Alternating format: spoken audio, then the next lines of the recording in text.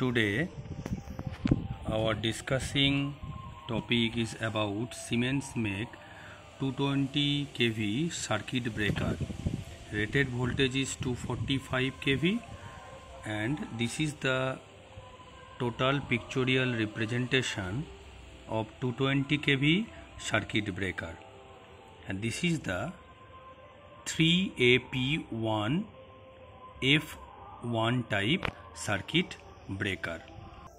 The electrical data is given to the instruction book. Is rated voltage is 245 kV, frequency 50 Hz, rated normal current 4000 ampere, rated short circuit breaking current 50 kiloampere, rated line charging breaking current 125 ampere, and measuring cable breaking current 250 ampere, and rated short circuit making current 125 kiloampere peak. Rated short circuit duration is 3 seconds and rated operating sequence open dash 0.3 second, close open 3 minute, close open. Minimum command duration 80 millisecond, minimum command duration, opening command 80 millisecond, closing time 62 millisecond plus minus 6 millisecond, opening time 37 millisecond plus minus 4 millisecond, arcing time less greater than 25 millisecond, breaking time less than 60 millisecond, and close open time 60 millisecond plus minus 10 millisecond, and dead time is 300 millisecond. This is the internal pictures inside the interrupter of the poles. This is the drive mechanisms pictures in front, and this is the backward pictures for the control circuit wiring. This is the density monitor. W1 is given to the point of the filling flange. This is the total GA drawing of the 220 kV circuit breaker. As per this general arrangement drawing, the circuit breaker will be erected. If it is on the foundation, or if you are replacing the old breaker for the problem, you have to retrofit the position for the structures, and then after retrofittings of the structures you can climb the poles and adjust accordingly as per the given instructions. This is the nameplate of the Siemens make 245 kV circuit breaker. Now discussed about the various instructions and various points given here. Here K10, K11, K12, K77, 61, K75 এর LA, K75 এর LB, K75 এর LC, K16, F16, K22, E1, E14, F22, F23, F24, K9 LA, K9 LB, K9 LC, and K88. Different types of MCB and the conductors are present. Here B1, H0, H1, H2, S21, 22, S13, S14, S15, and these are the counter P1 LA, P1 LB, P1 LC, and these are the channels. LA for the red phase, LB for the yellow phase, and LC for the blue phase connections. And these are R2 is given here for the space heater. This is the space heater. Now we are discussing about what is it. R2 is the space heater, B1 is the thermostat, K10 and K14 is the auxiliary conductors for general lockout, K25 LA, LB, LC auxiliary conductor for anti-pumping, K12, K22 auxiliary conductor for DC supply 1 and 2, K11 auxiliary conductor for trip synchronizing, K16 on delay timer enforced triple pole operation, K77, K88 auxiliary conductor for manual trip, K61 auxiliary contactor for trip circuit. S2122 is the open green close push button. S14 and S15. S15 is the rotary switch for DC supply 1 and 2. F22, 23, 24 single pole plus neutral MCB AC supply. F16 is the MCB for the spring charging motor. F21 on off switch for illumination. H0, H1, H2 off green, on red, and spring charge blue charging indications lamp. S13 is the local and remote switch. X20 is the industrial type plug socket with switch. U1 is the panel lamp. P1LA, P1LB, P1LC is the operational counter electrical. LA-LB LC is the terminal for the interpole wiring, and K9LA LB LC is the auxiliary contactor for the motor. This is the operating mechanism compartment pole LA, LB, LC. This is the connecting diagram in between the mechanism box and the three operating mechanisms pole. Pole LA for the red phase, LB for the Y phase, and LC for the blue phase connections. In these pictures, you can identify the different switches, different contactors, and different terminals are being used for the control circuit wiring and for the control purpose. All are the given in these pages. Now we are starting about the closing circuit discussions. This is the DC2, this is the DC1 circuit, the positive, and B and B1 are the negative of the DC1 and DC2. As the 220 kV breaker has the 3 pole, separate individual poles are present, and simultaneously you have to close the 3 pole in a single time, and in the case of the tripping also you have to operate accordingly. So in that case, first when you are this is the push button switch, here the on and here the off switch is present.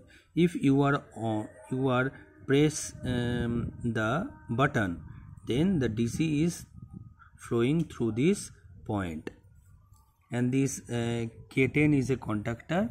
This K10 is contactor is energized when the 3 pole gas pressures is sufficient as per the instructions of the manual or as per the standard. Then K10 will be energized, so this NO contact will be NC, and K14 is also the contactor for the DC2, that will be obviously energized, and this energized contact will be go through this. This is the normally closed contact, so the voltage will come to this point. When this K11 will be energized, this contact will be NO to NC, so the power will be flow, DC will be flow through this. Then the DC will come to this point, and this is the closing coil.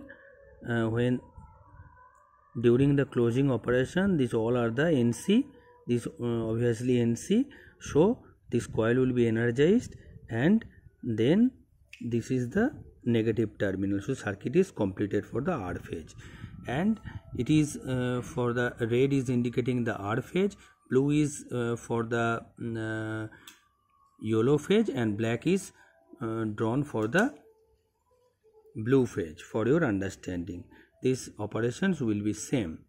After these operations and after the breaker will be on, then the auxiliary switches position will be changed. The auxiliary switches position will be changed, that will be NC, that will be NC, that will be NC. If that will be NC, then this circuit 75 er LA, LB, LC will be NO. Then you cannot operate or you cannot close the breaker again. So anti-pumping relay has been used for it is being used for the purpose that you cannot maloperate the breaker again and again. So this is the closing operations. So after the closing operations will be completed, these P1 LA, P1 LB and P1 LC are the three counters that will be increased.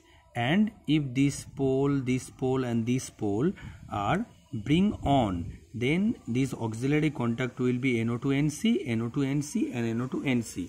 So this light will be on, and this NC contact of the auxiliary contact will be NO, then the switch will be off. And the spring charge case, spring charge, if the three poles has the spring charge, then these contacts are these three contacts are NO to NC. Now we discussed about the tripping circuit. It is very important. We have to discuss the tripping circuit, all the operation, tripping operations and also the closing operations. You can operate it from locally or remotely as per your desires or as per your requirements. So if you are operating it remotely, what is the K61? K61 is an auxiliary contactor. Here the auxiliary contactor will be energized, then that will be NO. So if you are pushing the off, you have if you are want to off the circuit breaker, then you have to press this button. When you press this button, this DC power will come through this point K10, K11, and this all are will be the NO contact. All are the NC contact. Then this is the tripping coil for the R phase, this is the tripping coil for the Y phase, and this is the tripping coil for the blue phase, and the function is same. The DC will come from this point and energize the coil, and the breaker will be energize the three coils of the three individual poles, and the breaker will be off simultaneously. The two part here, the pre-close and post-close supervision. Pre-close supervision, that means before the closing, it is checking that it is checking the circuits that the coil is okay or not. When the breaker is off in condition, then this auxiliary contact will be NC. If that will be NC and the voltage is given here, and the negative is coming from here, you are getting the path that the 195 or 295 relay is okay. So the coil is okay, no problem was there. Now after the breaker will be on, the post-close supervision. What is post-close supervision? So in the post-close supervision, it is checking that the path is okay or not. The breaker is being operated properly. All the three pole is same for the trip 1. This is the trip 1 and this is the trip 2. And in the case of the trip 1 and trip 2, both two types of tripping or trip relay is present here. This is the individual things for the DC to control circuit. Here K14 contactor is present. Here it is the loss of SF6. This B4 is the counters. If the all counter is okay, then the gas pressure is okay and the positions will be accordingly. And this is the spring charging indication. If the all the three spring charging indications spring charged, then this will be NC and you can operate the circuit breaker accordingly. And this is the auto recloser 1 and this is the auto recloser 2. This is the pole discrepancy. This is the DC supply 1 and 2 monitoring purpose. This is the general lockout purpose. And the general pressure, the normal pressures of the breaker is 6 bar Alarm is 5.2 bar and lockout will be on the 5 bar pressure. These are the spare NONC contact. The 10 number NO and 10 NC contact for the circuit breaker auxiliary switch per pole. And the instructions is given here. All auxiliary contacts shown with the circuit de-energized. All contacts of the pressure switch shown with the switch in low pressure condition, and the contacts of limit switch of the spring charging motor show with spring discharged condition. This is the motor circuits of the 3 pole individual pole. This is for the R pole, this is for the Y pole, and this is for the B pole. And this is the illumination circuits and the heating circuit inside the circuit breaker. And the contactors, MCBs, points are being used, are given accordingly. So this is the topic we have discussed today about the Siemens make 220 kV circuit breaker and its closing operation, tripping operation, different types of MCBs, different types of contactors used, and when the NONC will be converted accordingly. If you are interested to show my video, please subscribe my channel and press the bell icon for more updated technical knowledge and remind your old memories. Thank you very much for watching my video. Thank you very much.